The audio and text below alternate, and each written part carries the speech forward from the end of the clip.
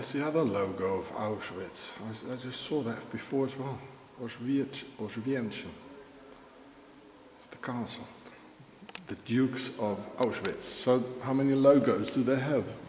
There you can see the castle. So I'm here in the synagogue. They apparently they rebuilt it. I'm all alone here. There's nobody here.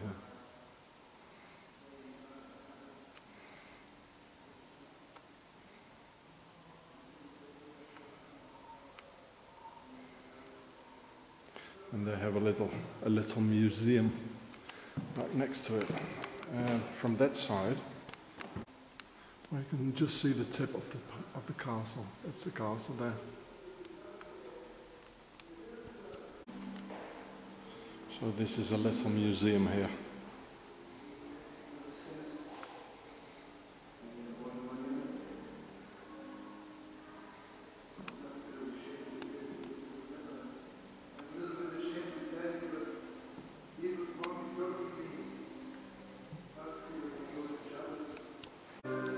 There it is, the castle again, the old times. The castle. They were there before there was anything else.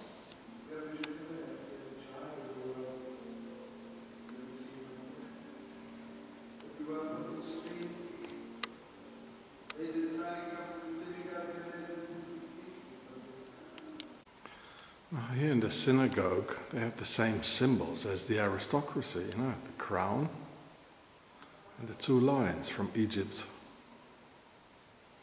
And these two pillars there, Yashin and Boaz, I suppose. And there, again, with the 10 Commandments, the crown, and two sort of lions. Another one.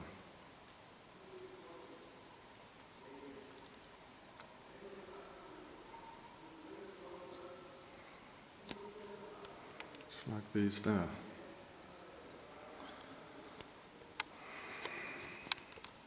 So that means actually that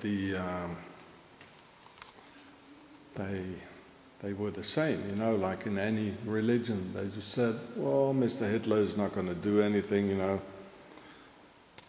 never mind, you know, and just turn the other cheek, or just go on, you know, you have to work for a couple of years in a camp, and nothing will happen.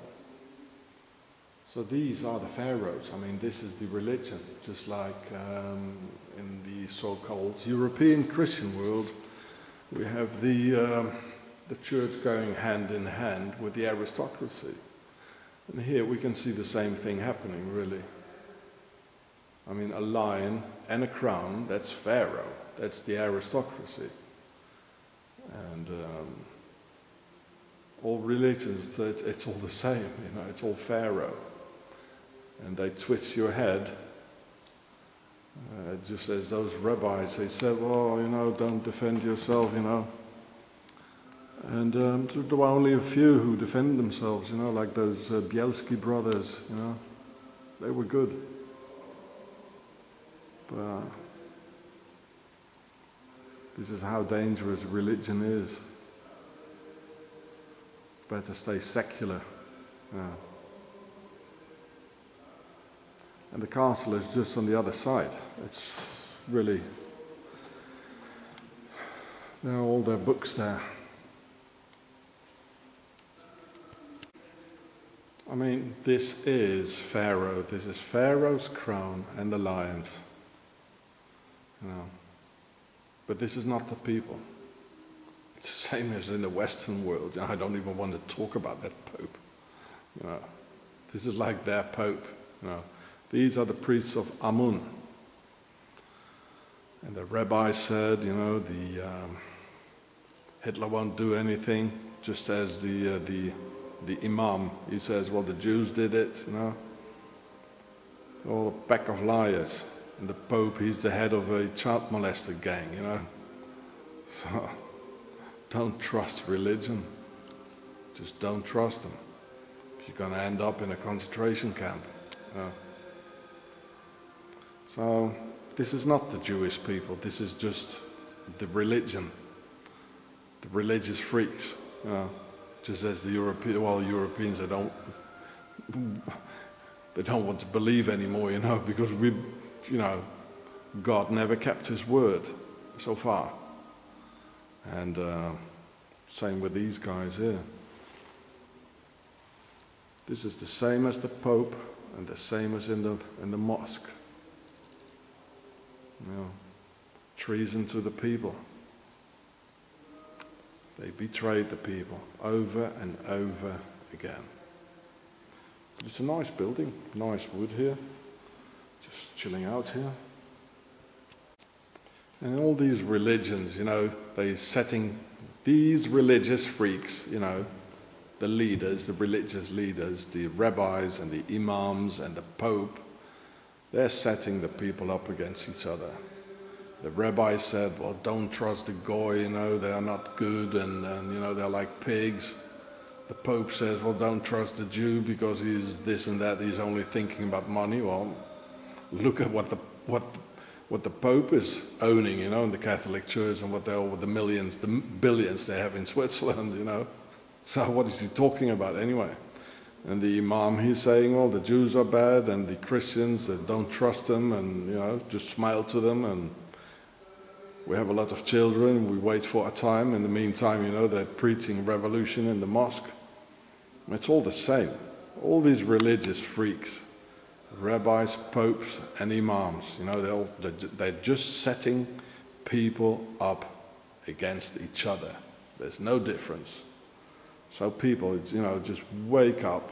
Jews, Europeans, and Arabs and Turks, Muslims, just normal people, wake up, this is insane, stop it, Because this is Pharaoh, the religion, and the proofs are here. The crown is here and the lions are here. This is Pharaoh. But this is not the Jewish people, It's the same, it says in the Bible or whatever, or in their holy books, there will be Jews who are no Jews. If I look at Mr. Sarkozy, the King of France, with Tsar, as in a sarcophagus, it's meaning the king, or Nebuchadnezzar. He's both from his father's side, he's from a Hungarian line of kings, real kings, that's why he's having the name Tsar. And from his mother's side, he's Jewish, his mother was Andrei Mala, a Greek Jewish woman. So what is he now? Is he an aristocrat? Is he nobility? Or is he Jewish? I'm going to tell you what he is. Long before he's going to be Jewish in any way, he's a nobleman. He's an aristocrat. And these are the Jews who are no Jews. It's the same in the Western culture. And all these guys, like Kissinger, he's probably also nobility before he's a Jew, and Larry Silverstein, it's all the same thing. They are the nobility, and it's the very same thing as with us in the European culture. The nobility, the aristocracy, they're everywhere, and they're not like us. First, they are the nobility, and then they are something else. So, why wouldn't it be the same thing with the Jews, Because they also had kings, King Solomon and King David. They had a bunch of kings. They only talk about the kings as usual, just as in the Western world, And this is what I like about Israel, because they're secular first. They say, Auschwitz is never going to happen again. Well, good for you guys, good thing. Keep on going, eh? And just squeeze those religious freaks away in Jerusalem and keep them there locked up and, don't let them open their mouth too big. They don't even want to go in the Israeli army. They don't want to even go, they don't even want to go in the tzal, you know. Well, so these are the fake Jews, you know. This is Pharaoh, you know. And that's why the synagogue is just opposite the castle. Yeah. Well, what more to say? But it's a nice place here. You know, there's even the world domination, as I've shown in the Pharaoh show and all over. Just as on all those castles. I mean, why put that ball on it? You know, you can just leave it. Well, it has a sense, yeah? Yeah. It's all the same. It's all pharaonic. The whole religion, it is pharaonic, and it doesn't do any good. Religion, you know, this religion, you know, it mostly killed the Jews in Auschwitz. They didn't defend themselves. And look at the Crusades, look at, you know, the 30-year war, you know, setting the Protestants up against the Catholics. 20 million Germans died because of this religion. And it's just another name. Christianity is Pharaoh, you know, Judaism is Pharaoh, which we can see here. And the all-seeing eye, you know, on our sort of churches. And Islam is also Pharaoh. Like Kabbalah. If you put Ka is the soul when you live, and Ba when you're dead in the Pharaonic language. And if you put Allah behind it, you get Kabbalah, the Kabbalah. It's all one dirty thing, you know. Nobody has ever seen any God. You know, they worked for Mr. Hitler, you know, and said, well, go on, you know, trust him, the Germans will never do anything. Instead of, you know, they should have had the Tzal and the Israeli army then. That's what came out of it. I really wish the Jews had the Tzal or the Haganah or the Mossad or whatever. Well, I mean, it's all pharaonic-led anyway, you know, but a means of defense, you know, in 1933 and just whack the Nazis, you know. But again, if you're in the Israeli army, you have to follow the general as well, you know, so. Who is another Pharaoh and another Freemason, just like anywhere else. There's no difference. Would you think, you know, the English royal house would let the Jews have their own country, you know, without having already taken over all key positions by pharaohs, by Jewish pharaohs this time? Like descendants of the kings, the King Solomon and King David or whatever. We're all in the same bloody ship, we are. Humanity is all in the same damn pharaonic ship. We have to get out of it. That's what I'm telling you. So this bloody Auschwitz will never happen again. And it will happen again. The Swiss are building 3 concentration camps now. And they'll use it. They got the hatred and all.